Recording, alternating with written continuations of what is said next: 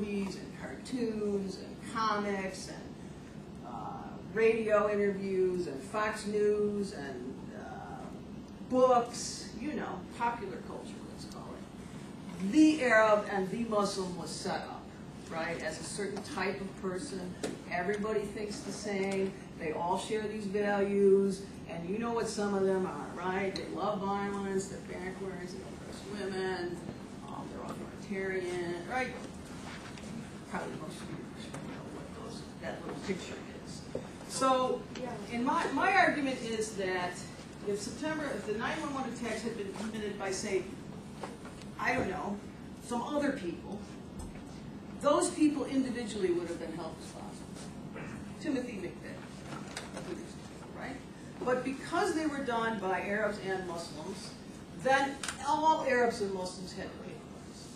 Because they were seen as one solitary, lockstep people, you know, who don't have their own minds, who don't have independent ways of thinking. So to me, so the book is based on this idea that what happened to Arab and Muslim during September 11th is about the social construction. It is not about the attacks. And you can see this going out with the Fort Hood thing too, which I will mention at the beginning because I've already referred to the little piece on that. So I'll just mention a few, I just had a few government quotes here and there to answer the question, what was the federal government responsible during this period?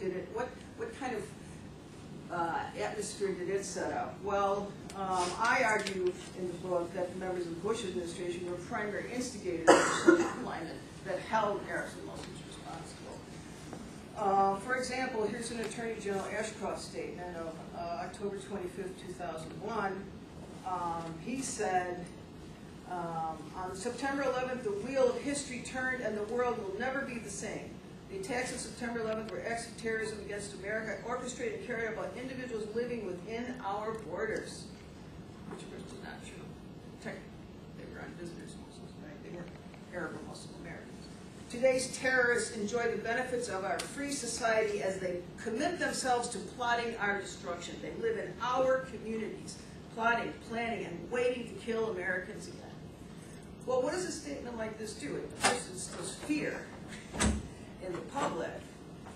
It also says that they're here and they're among us, right? And they're plotting and they're planning.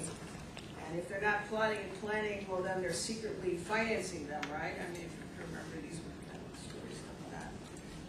Ashcroft was very clear in his directive. He said the federal government cannot fight this rate of terror alone. Every American must help us defend our nation against this enemy. So since terrorists were alleged to be inconspicuously residing in our communities, the message was clear. Arabs and Muslims in the United States should be closely watched. And their seemingly normal activities should be treated as suspect. And in fact, within 1 week of the attacks, Attorney General Ashcroft proudly announced that the government had received 96,000 tips, 96,000 tips within 1 week about the suspicious behavior of Arab and Muslim Americans. If that isn't proof that there is a monolithic stereotype, I don't know what is. And, you know, the FBI then had to go follow up on every one of those, right? And what they turned out to be, somebody's opening their trunk too many times. This one's gone to the mailbox too many times. You know, this one didn't wear a hijab and now she's wearing a hijab. This is really what was behind these calls. But you picture the scenario. The FBI then shows up at the house. The neighbors see the FBI at the house. It confirms the idea that something suspicious is going on. So I will, again, do just briefly, I'll just read one of these quotes. So here's one person I interviewed. He said, and I have to also admit it, when I go to bookstores, I'm really conscious now. Are they watching what I'm reading, what I'm buying, what I'm not? Why is my internet slow now? Is somebody monitoring what I'm reading? I never felt this way in America, never before. I would buy anything I wanted, go to a library, take out any books, discuss anything I wanted. After September 11th, I'm really weighing my words before I talk. And thinking about who I'm talking to and where I'm at. Another person said, no, I don't feel 100% safe at home. The reason for that is after 911, people who are just calling the FBI or other agencies, and all they have to say is, I think this guy is ... I saw something, I think they're up to something. Well, let's speak through this. With these new laws that came out after 911, the federal government was like, gee, you could hang somebody for no reason. You talk about fear. These are people living in fear, right? I think I had one more. Well, anyhow, you get the flavor of that. Okay. So I talk about in the book how actually what the government said helped keep this social construction going. And then you have George W. Bush. Well, you know, he made this much acknowledged among some groups statement at a mosque in Washington, D.C. On September 17th. He spoke at the Islamic Center, and he talked about, you know, Islam as a good religion. And he made a statement on September 20th to the American people: no one should be singled out for unfair treatment or unkind words because of their ethnic background or religious faith. That would seem to be an act of leadership saying, you know, we don't support profiling. It would seem to be. But then look at what the policies of that same government implemented. They were all profiling policies. So again, you know, you can say a few words here and there, but your actions speak a bit louder than your words.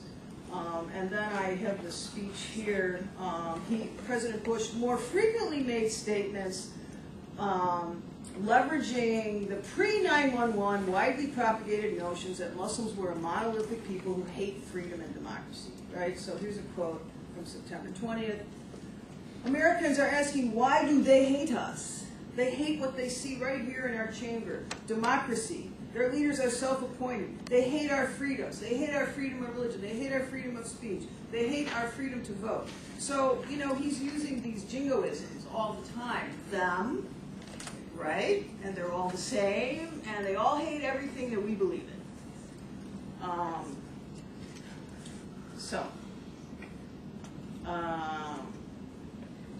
Yes. When more than 1,000 Arab and Muslim men were picked up off the streets and placed in extended incommunicado detention, shortly after the attacks, Attorney General Ashcroft publicly announced the capture of more than 1,000 suspected terrorists. Again, all of these people were released. None of these people were ever found guilty of anything.